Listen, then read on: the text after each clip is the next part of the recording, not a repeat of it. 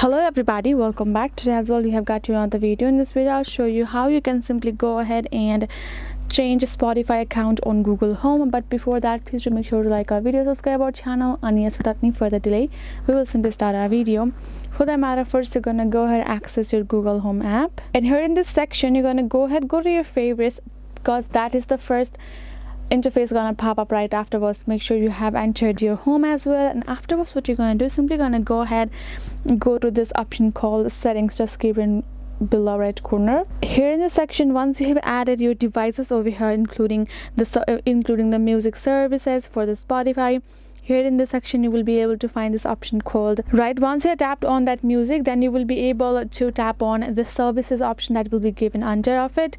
You're gonna go ahead once you have done so. Currently I do not have that. Once you have done so, you will find this devices that is connected with it. Go ahead, tap on that particular device and tap on unlink. That will be given.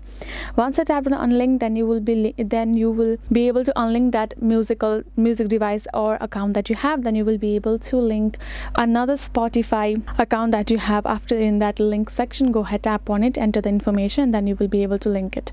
So that is the way you can change it or link a new music device. Hope this video was helpful to y'all. Thank you so much for watching, and I'll see you guys in our next video.